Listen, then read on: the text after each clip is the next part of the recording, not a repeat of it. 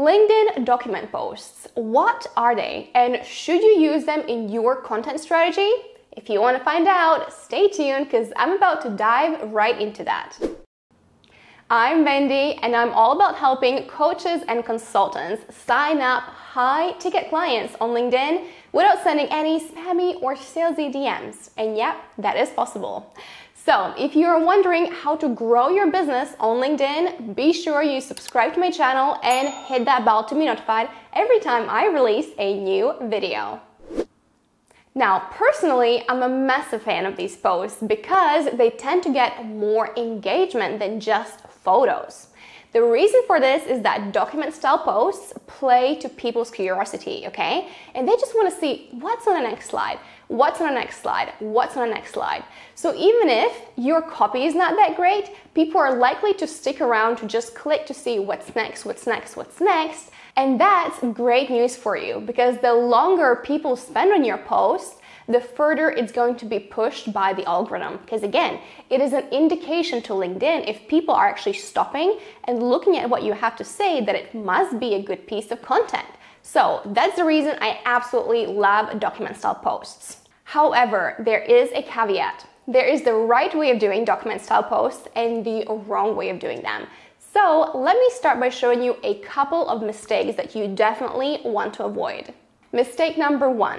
The text in your document post is too small to read. Here are a couple of examples I have found on LinkedIn of people trying to use document posts, but actually they're really not succeeding or getting any engagement on them because if you look at them, you can't actually understand what they're all about.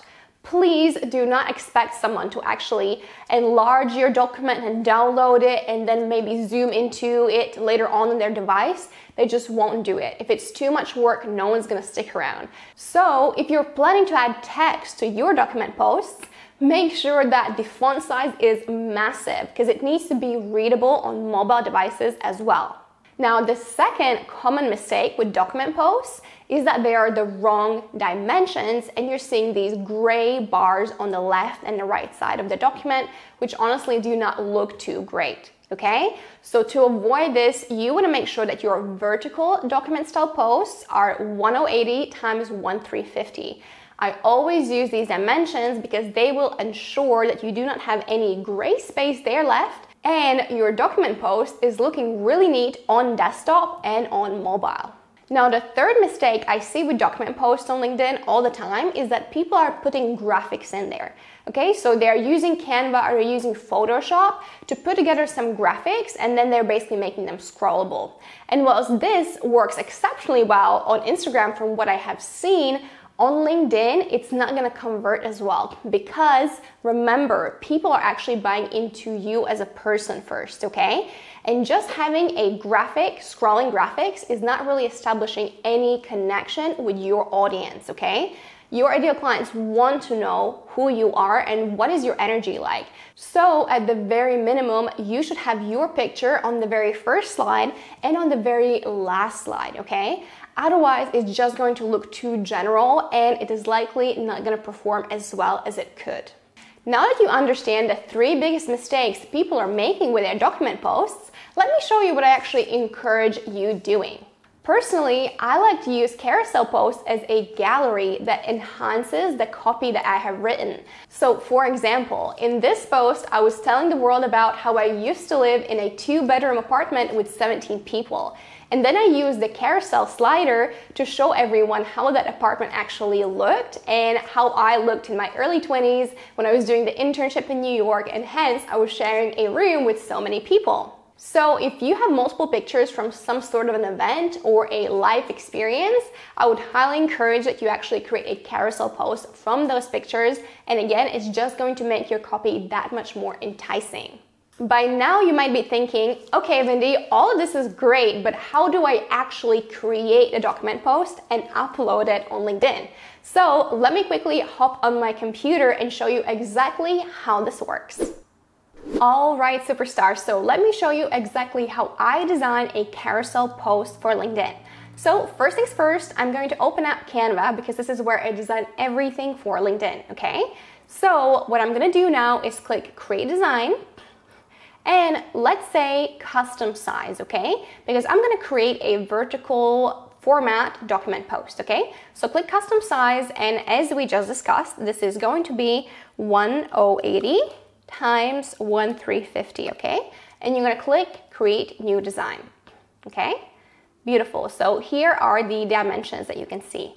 Now on the left hand side, you can go to uploads and actually drag your pictures in here, all right? So let's just say, this actually is a post I did recently. So I have some pictures with my mom, okay? So let's just say I'm going to, first of all, you can drag and drop your pictures in here. Once you're there, you're gonna click on them and drag it into this white space, okay? So the size of this picture is this big. However, I'm going to make it bigger to fit the dimensions that I want for my carousel. I can double click, I can drag it down, and let's just say this is going to be the first picture, okay? Then I'm gonna click add page. That's gonna be my next page, okay? I'm designing. And let's just say the next page is going to be this photo, again with me and my mom. So I'm going to, again, drag it to fit the space. And now I have already 2 photos, and let's just do one more. I'm gonna click add page, and let's just say I'm gonna click this photo, okay? So again, I'm gonna make sure it fits the space, okay, perfect. So now I have 3 pictures. So to create a document style post, all you actually have to do is export this as a PDF. That's what a document style post is. So you're gonna click share, you're gonna click download, you're going to make sure that all pictures are selected, okay, all pages, and then file type is going to be PDF standard. And now click download, okay? And that's going to save on my device. So as soon as this happens, we're gonna go over to LinkedIn, and I'm going to show you exactly how you're gonna upload that. Okay, my darling, so I am now on LinkedIn, and I wanna show you how I would upload a document style post, okay? So let me move myself to the side, and what we wanna do is click start a post over here. So I'm gonna click start a post, and if you hover over these different options, you're gonna see that the third option is add a document, okay? That's what you're gonna do. You're gonna click here. Now you're gonna select choose file, and I'm going to select the very document I have just created, okay? Pictures of me and my mom. So now it is getting uploaded, and the one thing you're gonna have to do is add a title for your document, and I can just say, my mom is awesome, okay? But obviously it can be whatever you want it to be. So you're gonna have a document title, you're gonna click done, and now you can see we have the title, and here is the very sliding deck we have created, okay? So this is how you create a document style post and how it's going to look when you upload it. And now, obviously over here, we want to have a very good and enticing copy to give someone a reason to actually read the post and dive deeper with you. Okay, my darling, so that is how you create document style posts, also known as carousel posts on LinkedIn. Now, if you were not born with social media in your lap and content creation feels a bit awkward and you're not quite sure what to say and what to share with your audience, be sure you message me on LinkedIn and ask me about the LinkedIn Bootcamp, because I would absolutely love to help you grow your business on LinkedIn.